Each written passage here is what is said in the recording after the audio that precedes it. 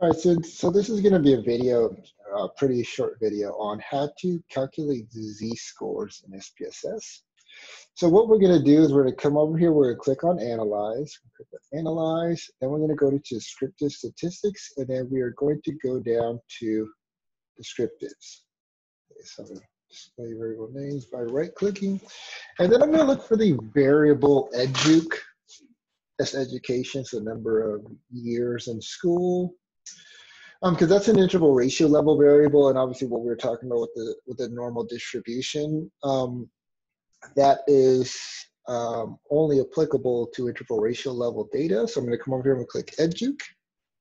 I'm going to go here, and now all I have to do is come over to this bottom left-hand corner and click Save Standardized Values as Variables. So I'm going to click that, and then I'm going to press OK.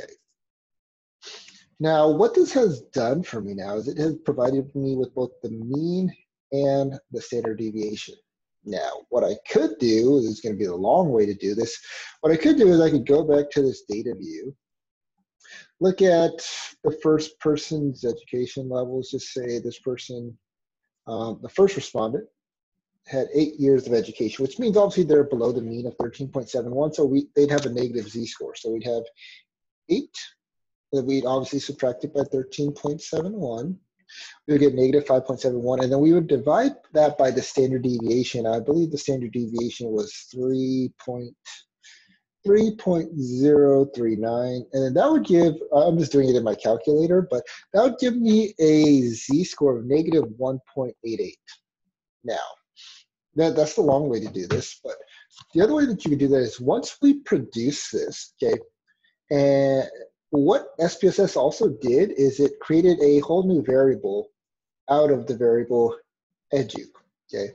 So what it did is it created a variable called z-educ, and that's actually, if you scroll to the far right, it'll be the last variable, and it'll provide the z-score for each one of these respondents. So we see the first respondent had a education level of 8 years of education.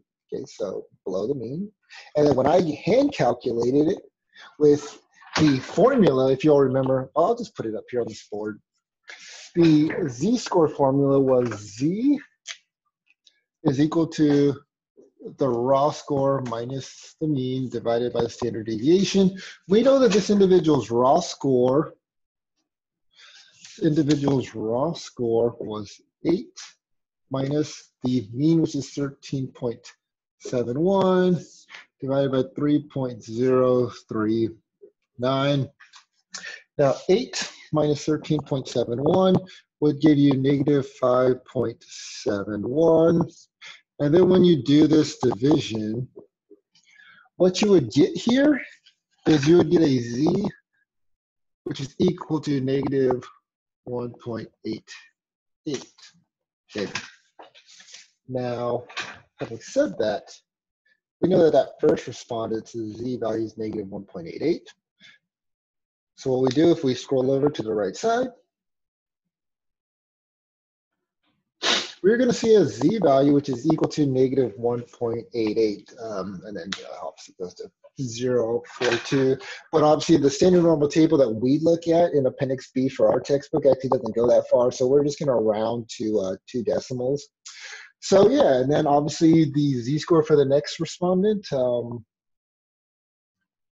would be 10. So that person's z-score for that raw score of 10 would be negative 1.22. Okay, so it just provided the z-scores for each individual respondent, and that's how you go about calculating z-scores in SPSS.